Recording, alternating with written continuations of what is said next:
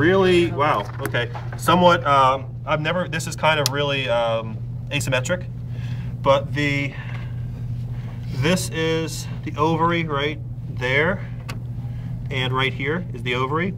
The oviduct is really small. If you look at the picture here, see this little loopy-doop? So the oviduct is really small. It's just this little connection right here with from where the ovary is. And then the uterus starts obviously right here because you have a kitten in there. So let somebody take that, and I want you to use scissors and cut really superficially so we don't disturb this yet. Did you want to do that? Okay. Where are the scissors? Where are the scissors? You're not having it? There, this little job, and then the oviduct is, see this little, you can see it right here. This little bit right there.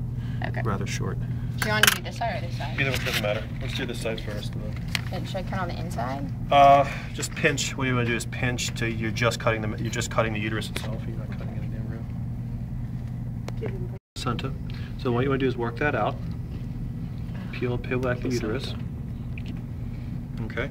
So this band is the placenta. Okay. You can Where is that other thing you were talking about? So then you can see the face. This is basically the face right here. Well, actually, which end is it?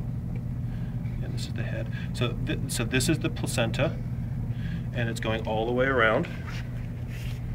Is the placenta not actually attached? Oh yeah. Well, it's come away to some degree, but there is. And this is where it connects to the ovary. This Yeah. part right there. Yeah. So that's you're coming out here. So that's the end of.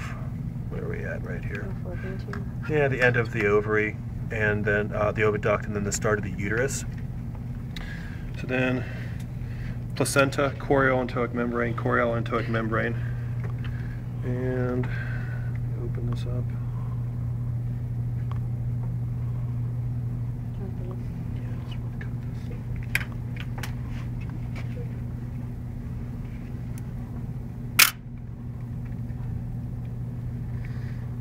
Ew.